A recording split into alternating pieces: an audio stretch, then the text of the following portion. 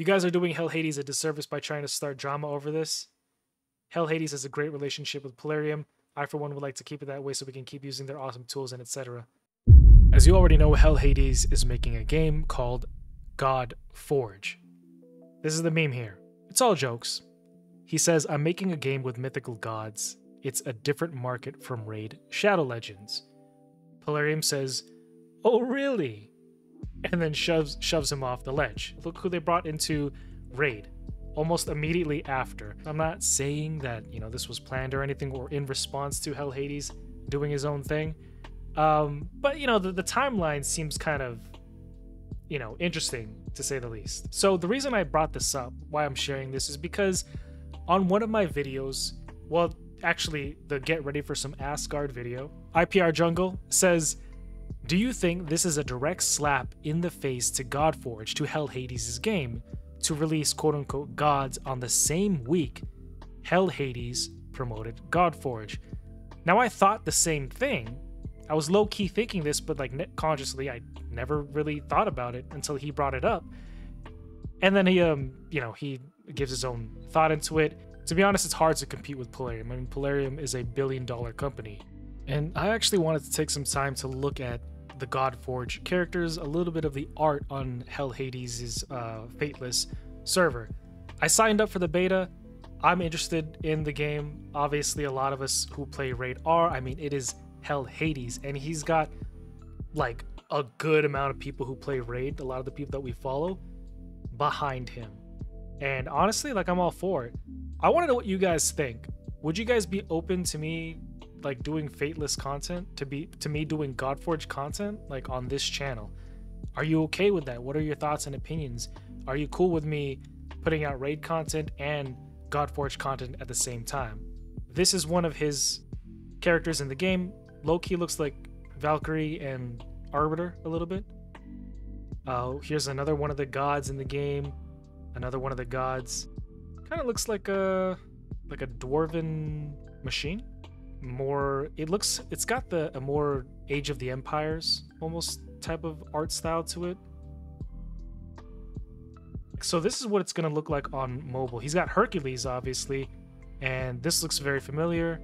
Champion rosters, Ascension and everything, stars, whatnot. And here's some gameplay going on.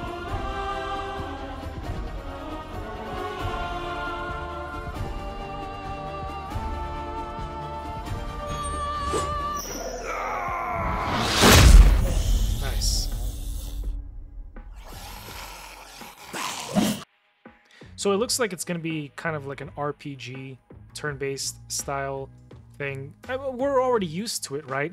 It's just the way that it looks is going to be approached differently. In Raid, we have the, this style, but it looks like for Godforge, it's going to be something closer along the lines of, behind, over the shoulder type thing. And I'm all for it. It looks good. It's looking good. The art style is different than what I'm accustomed to, I will admit, but it's not like a turn-off. It's just something for me to, I guess, kind of really dive into and get used to. So there's that. So there's some HellHades's stuff, right? Artwork right there, his leaks so far. I'm excited for it. Let's see what people are saying. From what we know, Godforge is in the same genre and is basically meant to draw heavily from RSL mechanics. So who did it first? I'm not saying Polarium is intentionally doing something directly competitive here, but it's only a small part of Fateless's new game. With Polarium stated 6-month dev lead time. It is kind of spicy, this showing up 7 months after Fateless announced their IP theme though. True. Even if we see a new Forge Gods faction, where they shove a bunch of gods and legends, GNL, which would be quite blatant, it will come down to who executes it better. That is true. I, for one, hope any competition makes both games better, right? And this is, let's break this down for a bit. Yeah, it is kind of weird. It's a little bit spicy that HellHades comes out with, his characters, and then immediately after, almost seemingly immediately after, Polarium comes out with the Asgardians. You know what I mean? It could just be a good back and forth between Hell Hades and Polarium, but ultimately he's right. It all just boils down to who does it better, who's gonna do the gods better. Any competition between companies is always gonna be good for the consumer, for us, because we're on the receiving end of that. Every time a company competes with another company, it usually means that we're gonna get a better product, right? The community is the only decent thing about Raid.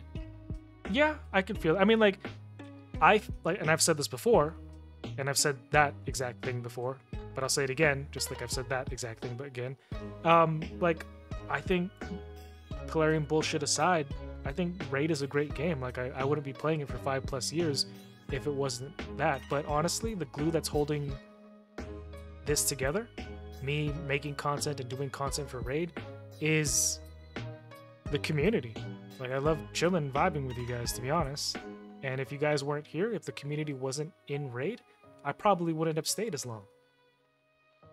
Seeing one of the big players in that community step up and make some competition for Polarium is refreshing to see.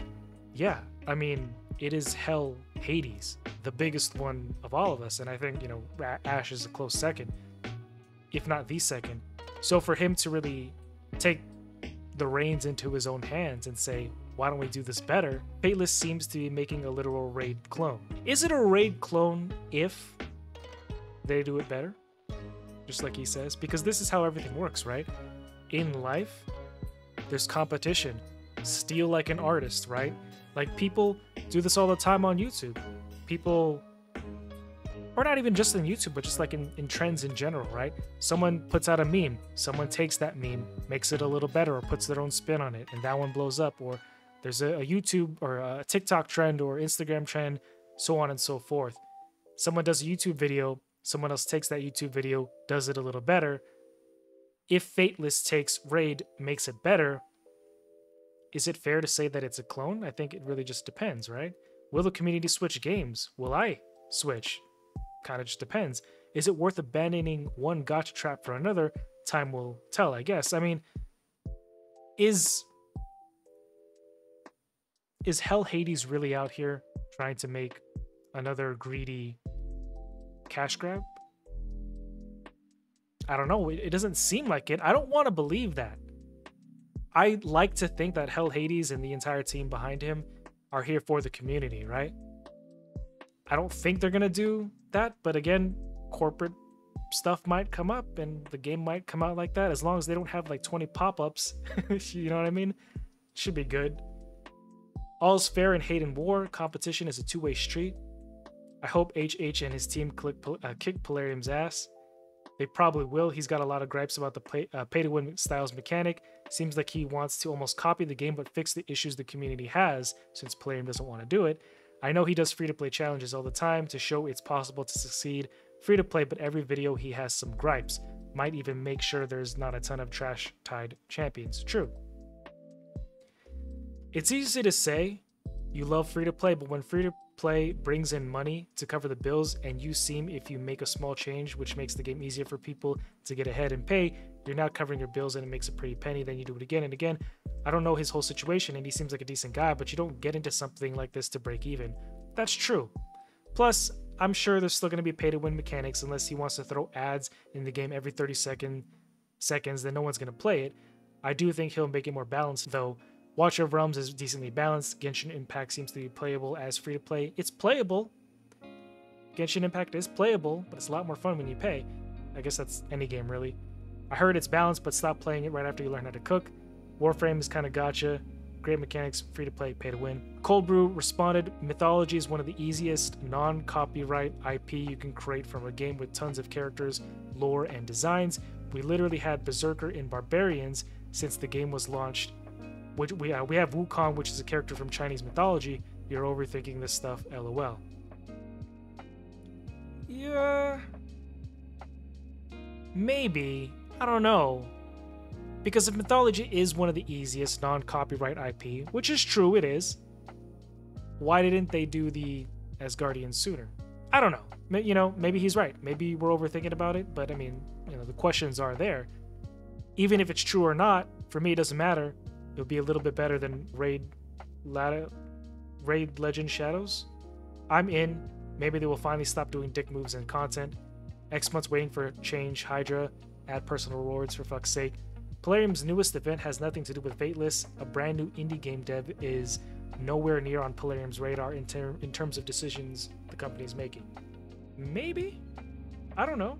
Is it? What do you guys think? Do you think Fateless is on Polarium's radar? I think they've noticed. But he's saying that Polarium's too big to care about somebody else. A new indie game developer. I don't know. Because everybody starts out indie, right? Until they succeed. Then they're the underdog, right? I think they're on HellHades's, or I think HellHades is definitely on their radar. I mostly agree, but one of the largest reasons RSL is so successful because of their CC support. True. I suspect they recognize that and at least consider and analyze HellHades's thoughts. Maybe they don't agree or go in a different direction or whatever, but I guarantee it's at very least a conversation they've had. And HellHades still makes content for Raid. Although I think people have been saying in the comments that he's kind of checked out because he's understandably going into his own game. But, you know, as always, let me know what you guys think. The implications with posts like these is that Polarium saw Fateless is making a new gacha game with figures for myths and said, oh shit, we better do something similar as a brief event at the exact moment they reveal their game title so they don't steal our thunder. Completely ridiculous.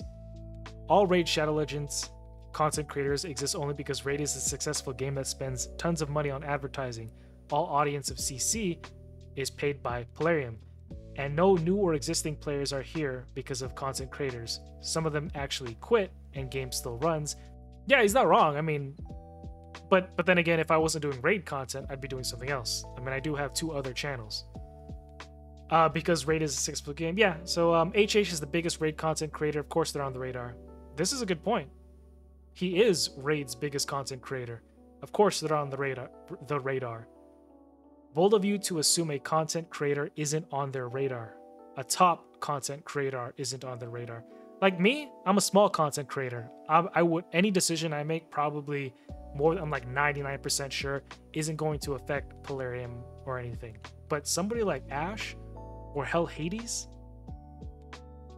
making moves, you goddamn sure they're gonna see something.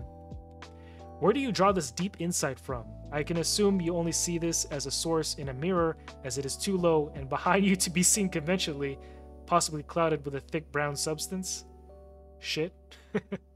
It's pretty funny. You guys are doing HellHades a disservice by trying to start drama over this.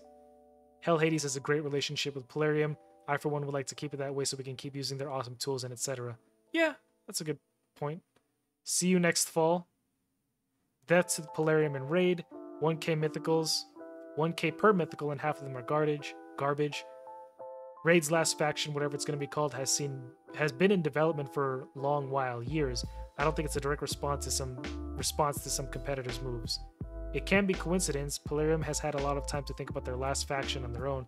Okay, so this is an old post 2 days ago when we were still talking about whether or not they were coming up with a new faction. Glad to see so many people are optimistic about HellHades turning industry upside down, but really, we know the landscape. Gacha is too profitable. It's here to stay. Fateless is hardly unique. Is it even playable? No one has made me think, wow, they need to compete with Watcher of Realms and new games more so anyway, so I don't know. Makes me think of Xenonauts and how they got crushed by the release of Ferox's XCOM. Fateless is entering a hugely saturated market. They have a lot more than Polarium to worry about. Just internet drama.